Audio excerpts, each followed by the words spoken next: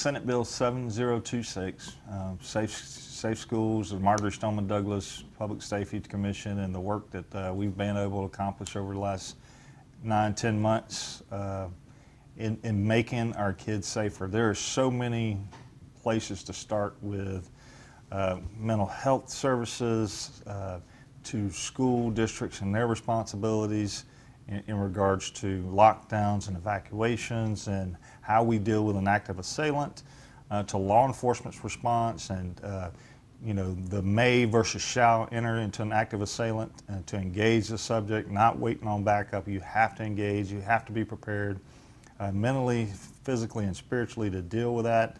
And so it's helped us fine-tune our active assailant policies, that we can't ever let this happen again. And the whole mental health services and how we identify these individuals that are violent and dangerous and mentally disturbed is important. We've increased our ability to take mentally disturbed individuals and prevent them from obtaining or possessing firearms with the request for protection orders, which was in that Senate bill that passed.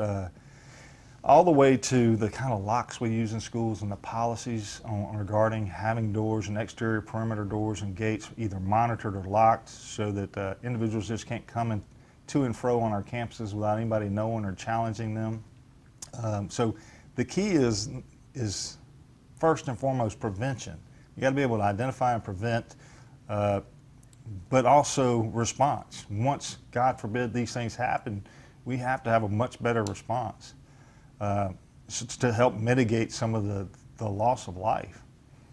I mean, it devastates families and communities and states and a country when these kind of things happen. And you know, everybody's just looking for the answer. And I think this commission, very, very intelligent folks. Some of the family members who lost loved ones are on this commission. A lot of smart people throughout the state are on it. I'm honored that Governor Scott asked me to serve on it in Tallahassee, and so our report will come out in the beginning of January, given to the governor and the Senate President and Speaker of the House, and followed by the legislative session to take our recommendations and do what they will with them. I think it will be very, very important work, and very proud of the work that was able to be accomplished there. And the RSROs were kind of ahead of the curve on a lot of this. We were one of the few counties in the state that had school resource officers in every school, elementary, middle, and high school. So we did that after Sandy Hook. And so we were well ahead of the rest of the state in that regard.